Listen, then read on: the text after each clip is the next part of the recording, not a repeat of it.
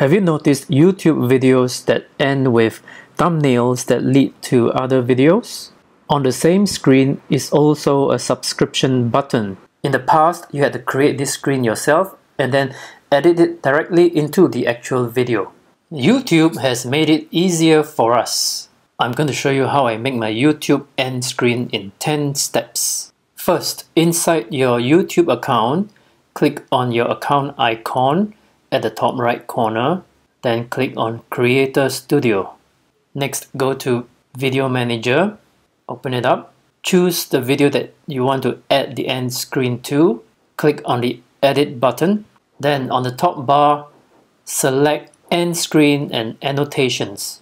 Next, click on Use Template, scroll down the templates to choose one that you like. For me, I like this one, a circle between two rectangular blocks.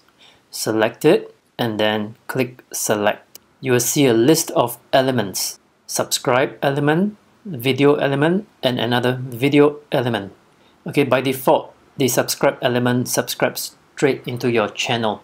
On the first video element, click on the pen icon, select most recent upload, then click Save.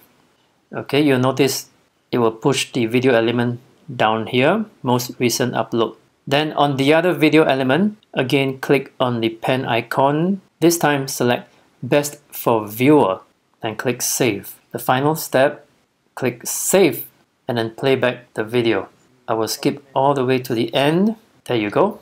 2 thumbnails that lead to my other videos and 1 subscription button right in the middle. Note that the maximum duration of the end screen is 20 seconds.